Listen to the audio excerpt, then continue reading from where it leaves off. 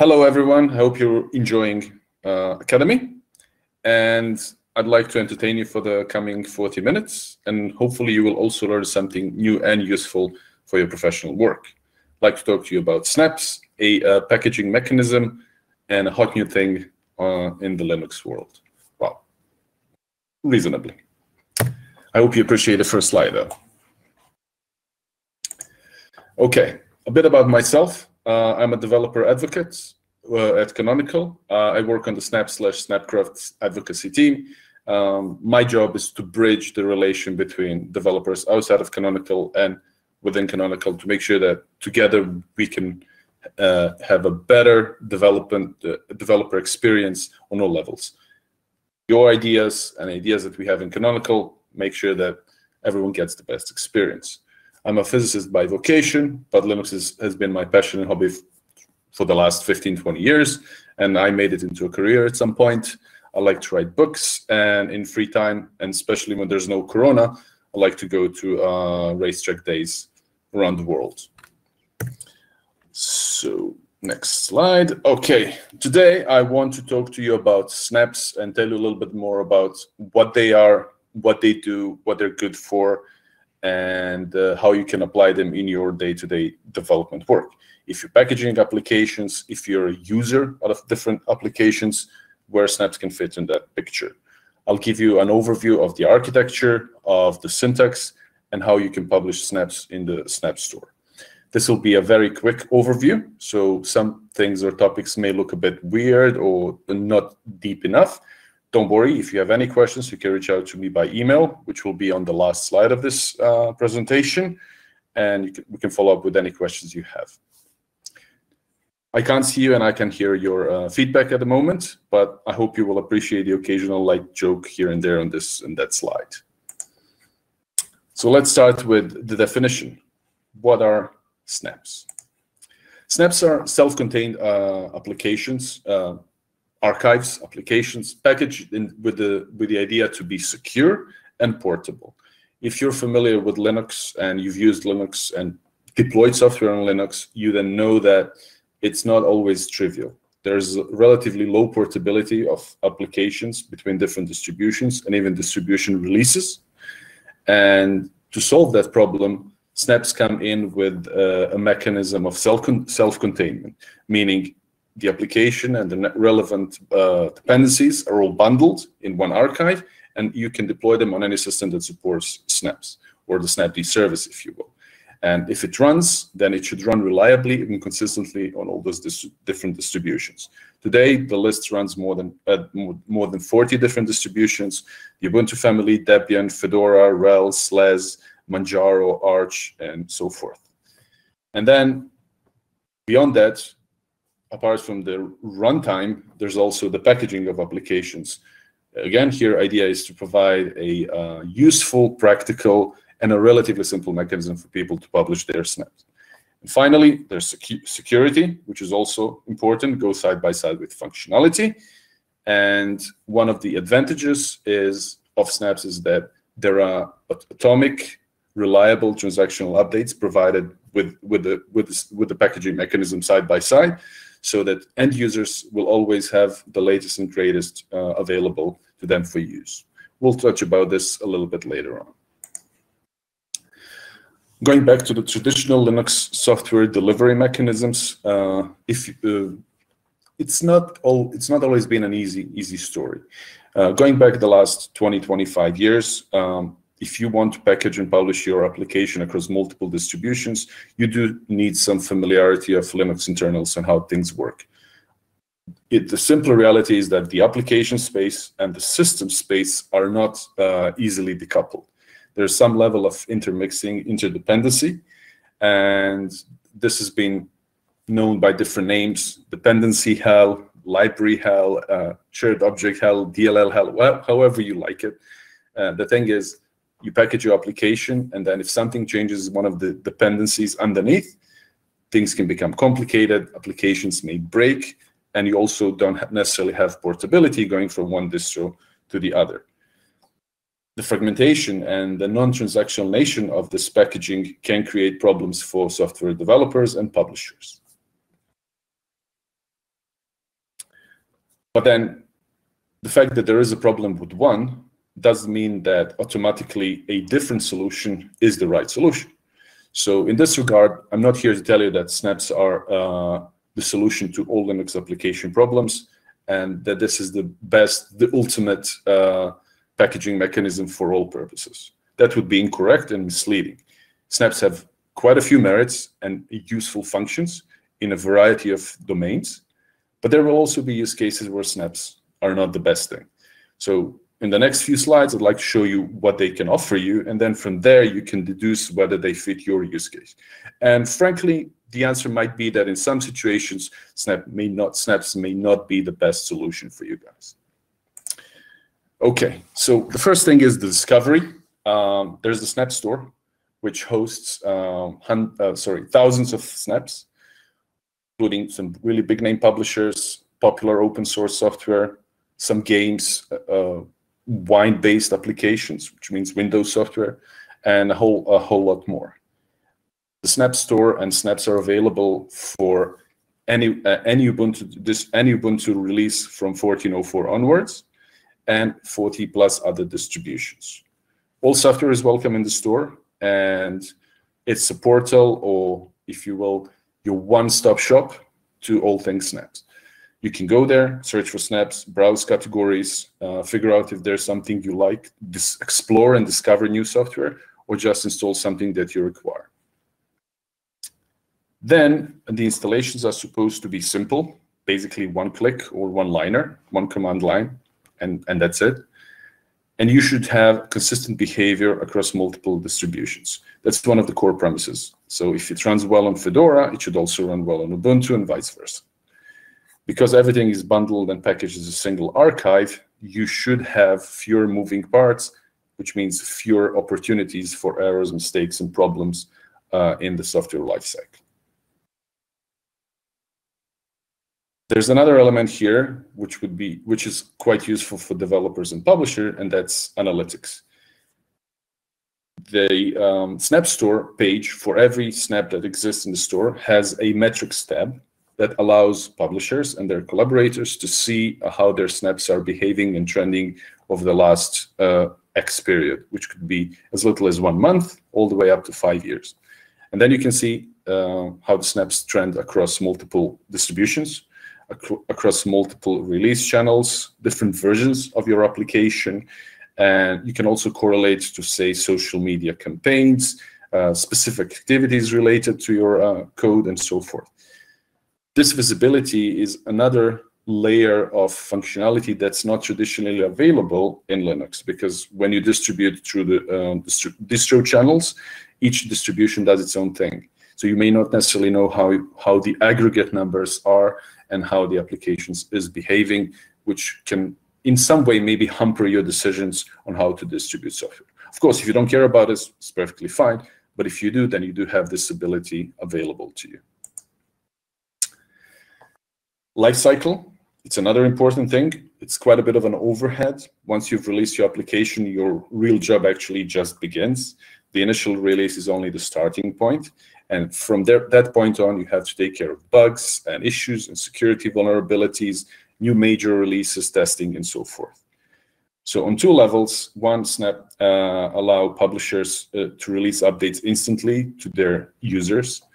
A client system that runs Snapd will by default contact the store 4 times a day. And if there's an update available, it will pull that update, install it in a safe transactional manner, roll back if that update is unsuccessful, and provide security to the end user and also the reliability of delivery to the publisher. The updates are cryptographically signed to reduce the chance of tampering. Snaps should work even if your system stops receiving updates. So because snaps are decoupled from the underlying operating system, they have their own management mechanism, which means applications are fully up to date. Your system might not be, but you don't really care because the applications are the internet-facing side of things where you need to put most of the focus. Finally, you can also publish snaps in different channels, going from Edge all the way to stable. There are 4 levels. And that allows you also to differentiate different versions or different revisions of your software, allow for additional testing, and provide additional flexibility and functionality to your users. Okay, so this is kind of like a little promotional piece. Now let's go a little bit into the mechanics of how things are. Snaps have, or the Snap ecosystem, if you will, has 4 major components. There's the store that we mentioned earlier. Then there is the Snapd service, which runs on a system and provides the interface to the store. There's the user space component of the service called Snap. And finally, for developers, there's the Snapcraft command line tool, which allows you to package and publish your snaps. And this is where things become quite interesting. Here's just a little graphics for you to enjoy and appreciate. This took a lot of effort creating these 4 boxes and lines. So yeah. So back to the serious bit, Snapcraft. So it's a command line tool, and it's actually quite a nifty and powerful utility.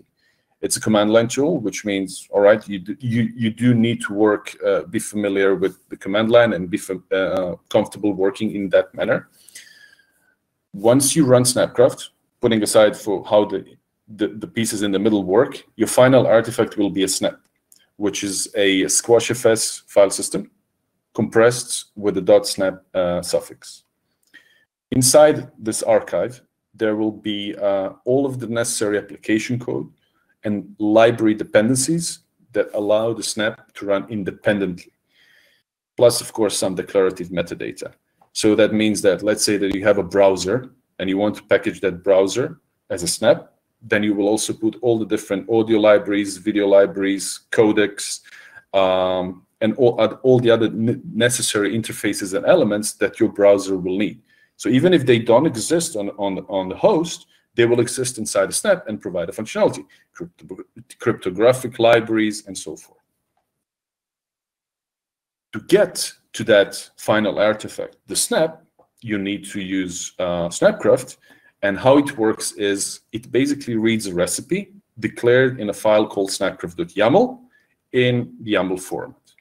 And if you have done any packaging of this nature before, for instance, say RPM, spec files, it is kind of similar. The recipe that declares certain informative pieces, and then you have basically like declarative code functions, which are then executed when Snapcraft runs and builds the snap. What this actually looks like is, here's a rather trivial example of a command line utility. Weather, it's called weather. It's a weather tool, and it allows you to check current weather for different locations. That's what the binary does when you run it. To package that binary and create the application, the snap, you have these 15 odd lines of code in the YAML syntax. So basically, we have some metadata, then we have the application declaration and the bits and pieces components declaration, which is called parts. I will go into this in a bit more detail in just a few moments. In this particular case, this is a Node.js application, and it doesn't have that many components, and it's not really complicated. So of course, this doesn't necessarily reflect how difficult or complex things will be when you package snaps, but it actually shows you that this is not something completely outlandish and completely foreign. It's just a bit of set of declarative instructions, and you let the tool know what it needs to do to package the application. So in a bit more detail, the first part of that code that we mentioned earlier is metadata. You provide information by which your application can be searched and cataloged. We have things like name, version, summary, and description. And there are some limits on what you can do and what you can use. It is quite useful to take into account specifically that version is a string. It's not a number. So there is no semantic meaning to what you put into your version. Your version could be a number per se, but it could also be something like Igor 1, Igor 5, or whatever you like. Then there's a summary and then description. You can also use Markdown, which will be parsed once you upload your snap to the store and shown in the store description. So you can have additional visual elements to appeal to your users and provide differentiation to its functionality as part of that description. The next interesting thing that, if you remember what we've seen earlier in that snippet of code, is confinement. So a concept that may not look or sound quite familiar from the traditional Linux packaging world is snaps are designed to run isolated. And this isolation is on two levels. One, code isolation, so that functionality is available and consistent, but there's also the security element. Snaps are designed to be secure and completely separate from the underlying operating system. And a fully confined snap can't really do much. It can't talk to other snaps. It cannot change anything on the system underneath. And in that form, it's kind of useless. But to make snaps useful, there is also a concept of something called interfaces. You can basically punch little holes in the security confinement and allow granular control and granular access to specific system resources. For instance, your browser will need access to the network. It will need access to video and audio resources, maybe USB, but it doesn't necessarily need access to sys or proc, or you don't want to give it access to control the network, and so forth. Well, so we'll see that in a second. There are three confinement levels: strict, which is the default level, and the preferred level. And by default, you have very little access, which you can override with the interfaces. Dev mode is pretty much like strict. However, instead of hard errors, you get soft warnings. And it's useful for developers to figure out what kind of interface overrides they need to provide to make their snap functional once they publish it for real, so to speak. And finally, classic is it's a tricky mechanism. It's an interesting mechanism that provides system-level privileges to the snap. And it's used as an interim stopgap measure for any application that cannot be currently packaged as strict, but may be packaged like that in the future, or for applications that need arbitrary access to locations and binaries, like, say, IDEs. In that way, you can also have a snap that pretty much does anything like a classic, normal, standard Linux application. That's the last confinement. For the weather example, we had a strict confinement. The isolation pretty much works like this. Each snap has its own private space. The snaps are mounted as read-only file systems with a separate private writable area, so there's persistence across runs. Confinement is provided between snaps and the underlying system with multiple levels. There's C groups, there's seccomp, there are up armor rules. You can read more about this if you're interested in the snapd documentation, or you can contact me and I can give you a much longer and interesting overview. Or, given that you have my name from this presentation, just go onto the Snapcraft blog and have a read in the last couple of months, a few interesting articles on these different topics. Another interesting and useful concept that you wouldn't have encountered in the classic Linux world is base. Base is well, the best way to describe it is snaps need a root file system to run, but they don't actually see the real root file system on your host. They're strictly confined and isolated. So to have something to act as a root file system, there's the concept of base. It's a special kind of snap which contains a minimal set of runtime libraries to allow the snaps to run on top of them. And usually bases are matched to an Ubuntu LTS release. So for instance, Core 18, a base, is an Ubuntu 18.04 LTS set of libraries that allows snaps then to run and think that they're running on top of Ubuntu 18.04. So even if you run on Fedora, say, or SLES, your snaps will still interface and interact with the Core 18 or Core 20, for that matter, and be able to use the libraries matching that base. However, there's nothing that stops anyone from developing their own base. You can have a Fedora base. There's a proof of concept available as a GitHub project, and we actually welcome and invite other people to, if they want to develop their own bases if they feel there's a need for that. Build definition is the last part of the YAML. and it contains two parts. There's the application definition, where we declare the application, and the interface overrides. That's done by the keyword plugs, which then says this application needs to plug in to the network interface and or other interfaces, and then it will have relevant access and functionality. And the parts is the component where we declare the sources from which the application will be assembled. These could be GitHub repos, this could be local files, zip files, the Debian packages, PPAs, and so forth.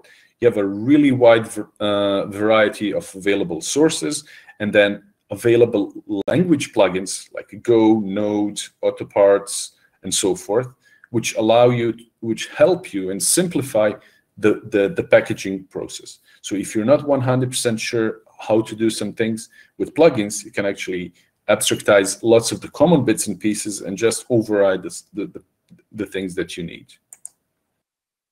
So basically, here's a slide that pretty much repeats what I just said.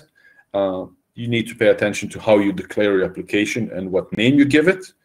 Usually those match, but if your snap contains more than one application, then you will have to give different names, of course. The command will be, the command keyword will point to the path for the executable inside the snap. Parts, again, in this specific case, like I said, sources needed to assemble the app. You can override specific source tags. Under version control, you can point to different URLs where the parts will be found. Those parts can also be local. They don't have to be online.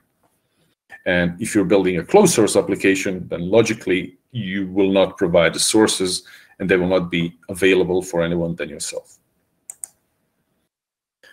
Snapcraft has lots of commands. It's a complicated and very useful tool. So when you want to build, you just run Snapcraft. But then if you have built and something doesn't look right, you can clean specific parts in the life cycle. You can initialize a work project. You can then push a snap to the store, register a snap name, and so forth. There's really a lot that I can't possibly cover in this presentation. So again, please feel free to contact me, and I will gladly guide you through some of the more complicated steps. The idea of Snapcraft is also to help you isolate your work from the underlying system. So when you run Snapcraft, it will not run on your host. It will spawn a virtualized or containerized build environment. It has two backends. It has multipass, which creates virtual machines, and it has LXD, which creates lightweight containers. So you can run Snapcraft with either of these two.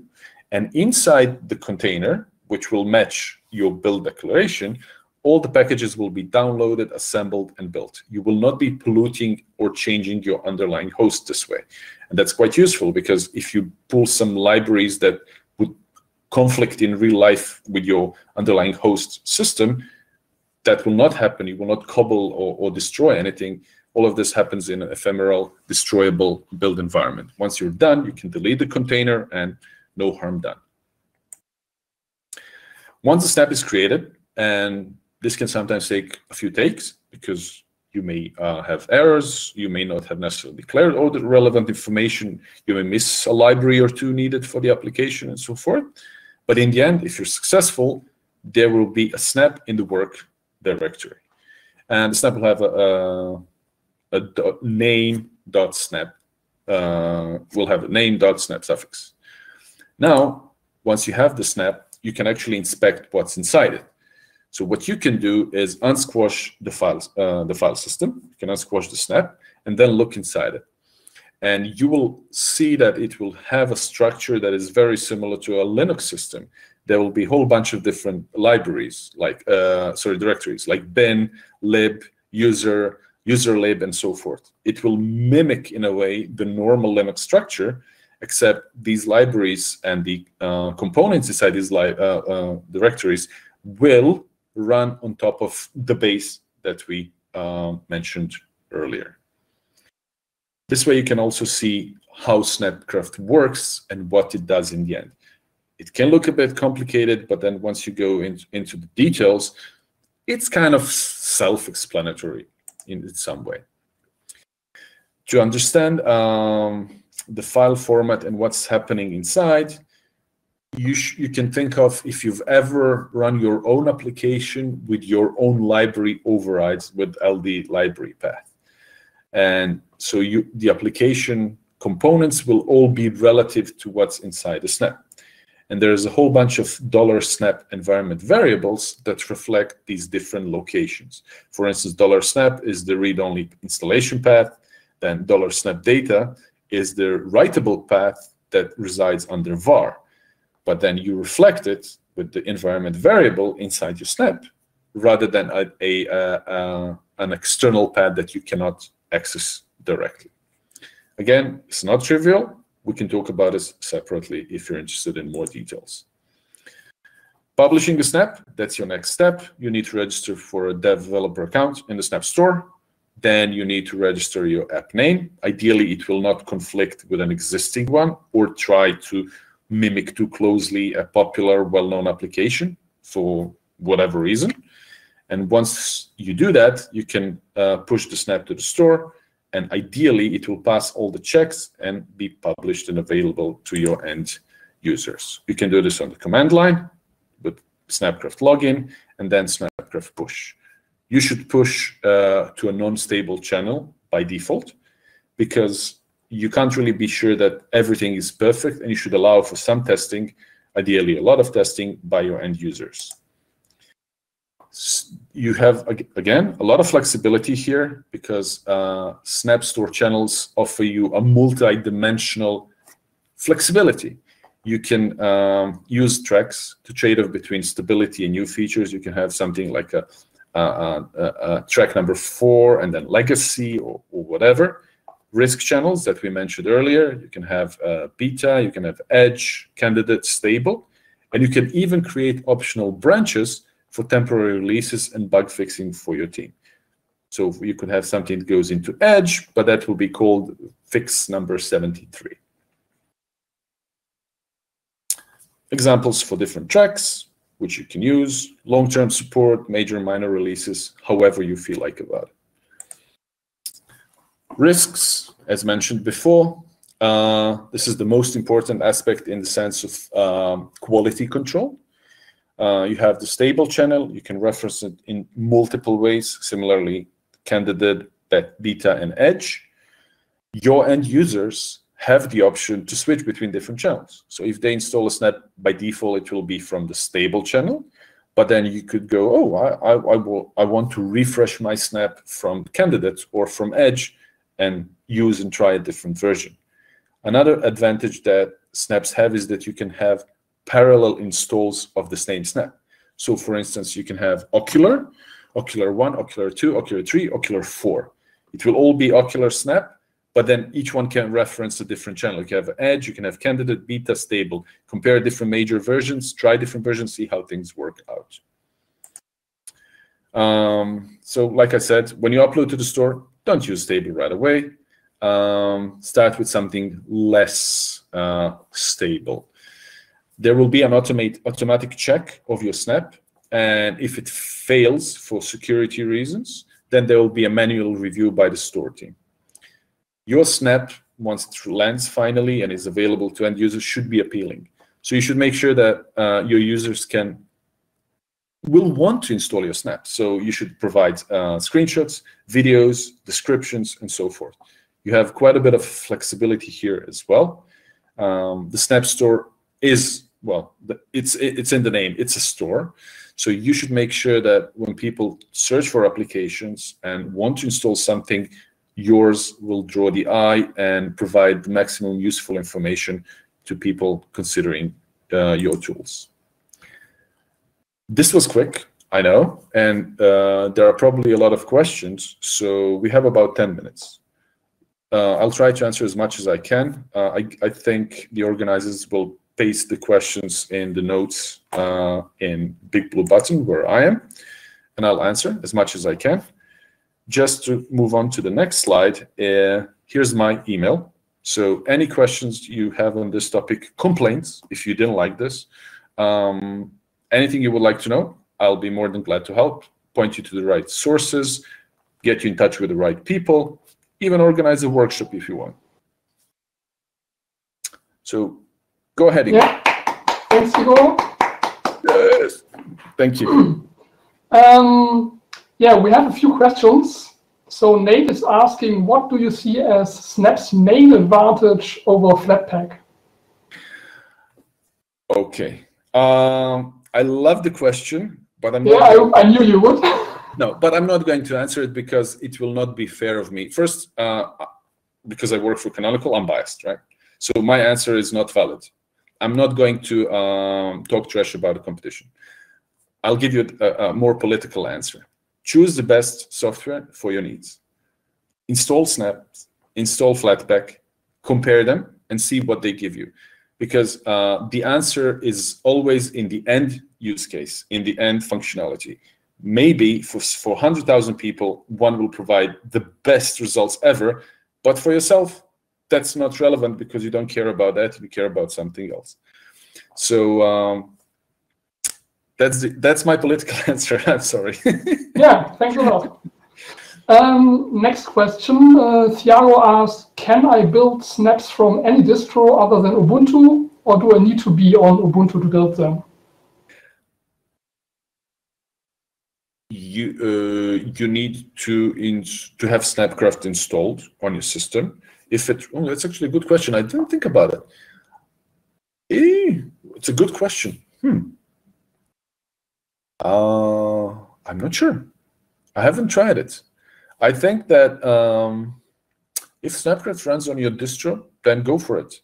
You will need the backend, you will need Multipass or LXD to create a virtualized environment. From that point on, once that's bootstrapped, should be fine. But it's actually a good point. I haven't tried it. I'll have to come back to Thiago with this reply. So, yes. Okay, then next question. How can Snapcraft help simplify building with dependencies from NPM, pip, Ruby gems, and other dev package managers? Okay, so Snapcraft actually has plugins for these languages. There is an NPM plugin, there's a Ruby plugin, and they can help you define, bootstrap, and grab the relevant resources, pull them into your Snap, and then assemble your application. Electron Builder also can build snaps as an artifact. Now, this is a very generic reply. The question is, what is the specific use case that you have in mind? And maybe then we can go into details and understand exactly what you need to do. But if you say have a Ruby-based application, or you have a Go-based or an NPM-based application, you can do it with Snapcraft. Use the plugins, get the necessary modules, get the necessary packages assembled and packaged. And you can also provide overrides to the build definition if there are specific instructions that are not available in what the plugins do.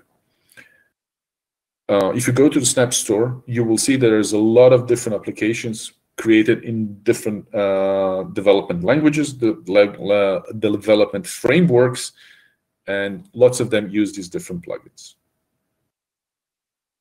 Okay, thank you, Igor. That's it for the questions. Okay. Already, yeah. So maybe there's some more discussion happening in the talk chat room. I don't know. Okay. Okay. So for now, thank you, Igor, again. Okay, should I hang around for another 5 minutes or drop early? I guess you can drop now. Okay, well then I'll just a couple of closing words. Thank you for listening, if you were listening. Hope you found this useful, interesting, and maybe ever so slightly entertaining. Thank you for the organizers, for the opportunity to speak, and see you around, folks. Thank you. Bye.